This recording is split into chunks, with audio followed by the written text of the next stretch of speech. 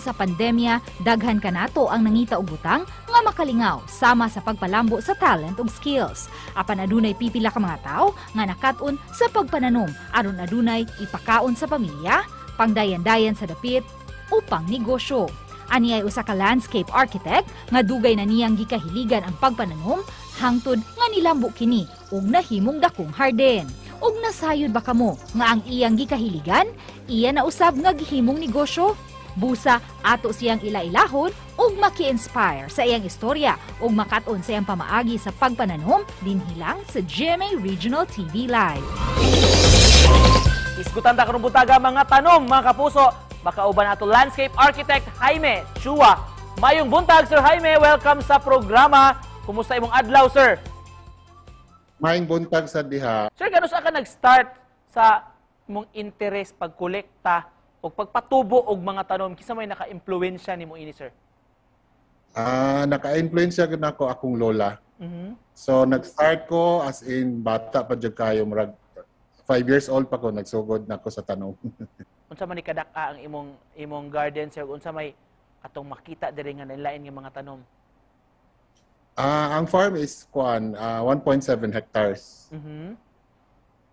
Naa siya murag lake, ginagbuhat mig lake sa middle of the property to collect rainwater.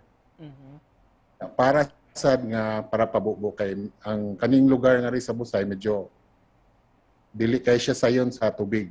Ug unsa may kasagaran nimo nga mga tanom ani sir nga nalakip na sa imong mga koleksyon ug diin manigikan Sir Jaime?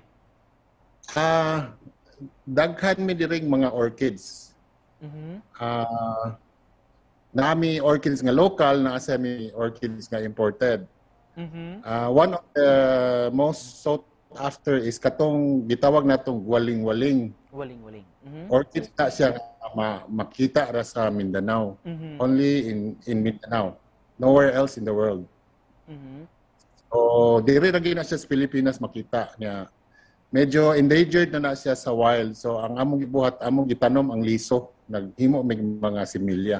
Aside from orchids, naami mga ornamentals which is used for landscaping. So, daghang klase. From palm trees, to fruit trees, to trees, to grass. Well, nahisgot naman yung ornamentals. Sir, kining nasa mong luyo, sir. Poinsettia ba ni sir? Sa pagkakaroon, ang uso karon is the poinsettia kay padong naman Christmas. Ug mo yung pinakamahal, Sir Jaime, unsa may pinakakuan diha sa imong koleksyon? One of the most expensive is katong variegated philodendron bilite. Nakoy amigo sa Davao, also a collector nga just recently sold a plant with 16 leaves. Nahalin niya og 1.6 million. Usara na katanom. Usara katanom. Sir Jaime, isip usa ka plantito unsa may mga tambag mahatag nimo sa mga nagsugod pa lang og tukod og garden og nangulikta karon og mga tanom?